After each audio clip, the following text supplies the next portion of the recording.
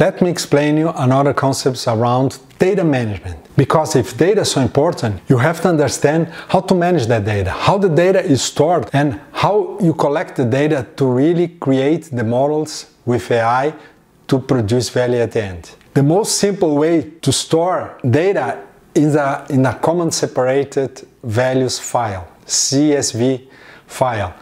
All the data, and this is very common for structured data, you separate the data between commas and then all the rows are quite the same. Yes, with data, one information, a comma, another information, a comma, another information.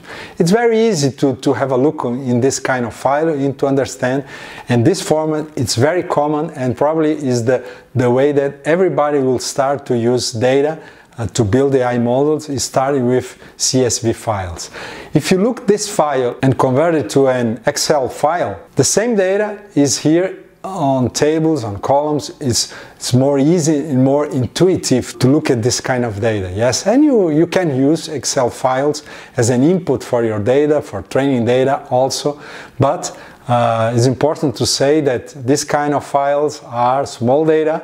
They usually are not unstructured, they are structured, and they are good for this kind of information. What is very common inside business and companies is the use of relation database management systems. The data are structured in tables, in columns, and rows. You really understand.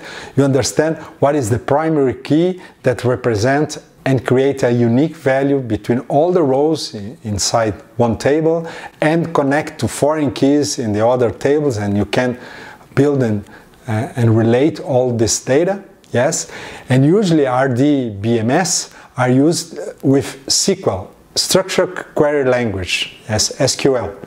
Yes, and here is an example. Select client first and last from the table clients where the age is greater than 50 and sex equal male.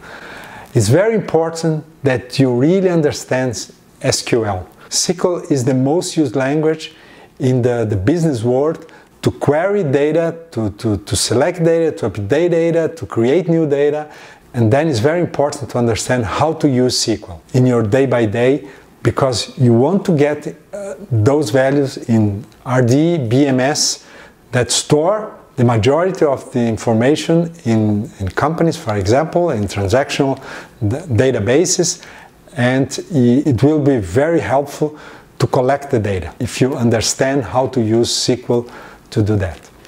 And here some of the most important examples of RDBMS: MySQL, Microsoft SQL Server, Oracle Database, IBM DB2, PostgreSQL, AWS Aurora, and there are some other examples in the market. But relation database management are very good for structured data, but they are not so good for unstructured data.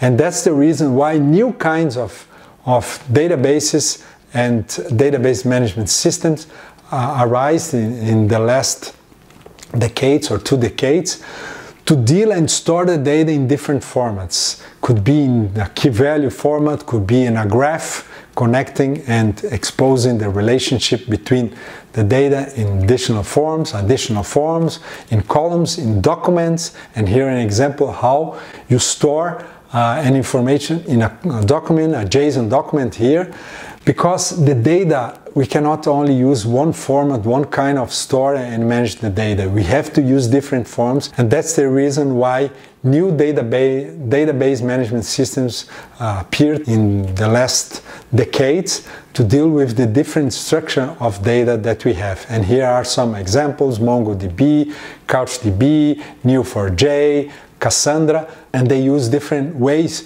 to store and manage the data because the data are in different structures or information or unstructured.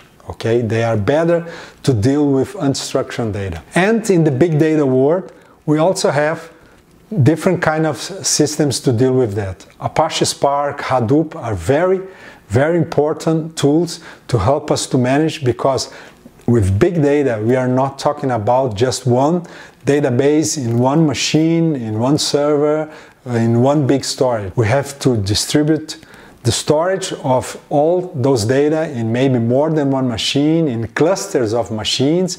We have to distribute the processing of the data. To manage the data, maybe we have to manage data in different kind of machines, in memory, using disk or not, different ways to deal, because here we are talking about data that come in volume, high volumes, in high velocity, in a variety that is not usually common, and we have to deal with this big data in the right time, yes, to get the value when we need the value, and not 2 or 3 weeks after the situation has happened, for example.